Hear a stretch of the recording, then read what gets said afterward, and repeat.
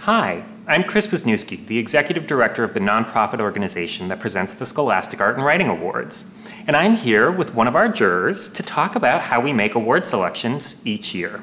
Hi, I'm Chelsea John. I'm the Associate Director of the DreamYard project, and I've been a juror for the Scholastic Awards for both art and writing categories. And back when I was in high school, I participated in the awards. Chris, what are the Scholastic Awards? This is a space for young people to share their art and writing and be celebrated for their work. The awards have been around since 1923, making them the longest-running program of their kind. Over the past 100 years, people like Andy Warhol, Joyce Carol Oates, Stephen King, Paul Chan, and Amanda Gorman have all participated in the Scholastic Awards as teenagers.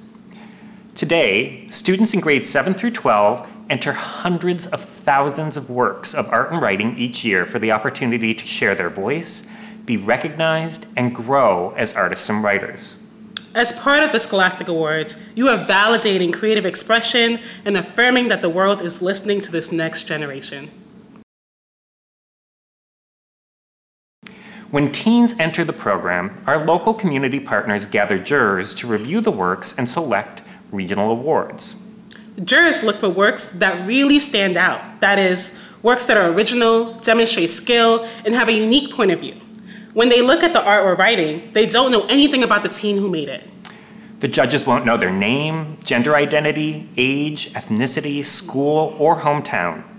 And we ask them to set aside their assumptions and biases and just focus on the work that's in front of them. Once the awards have been selected, the winners are celebrated in community ceremonies and exhibitions across the country. The works with the highest regional awards move on to a second round of judging. National jurors, who include published authors, established artists, and other leaders in the visual and literary arts, designate national awards. Many of these works will also be selected for scholarships. The Scholastic Awards open the door to millions in scholarships and cash prizes for teens and their educators. While the national awards are selected without knowledge of who made each work of art or writing, the people who select scholarship winners may consider many factors to ensure a diverse representation of media, viewpoints, and backgrounds.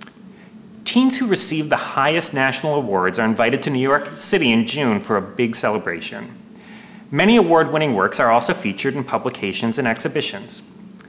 All of this is made possible by generous individual donors and sponsors of the awards, and we thank them for their support. Please visit artandwriting.org for more information, and be sure to follow us on Instagram and Facebook, and let us know what's going on in your community.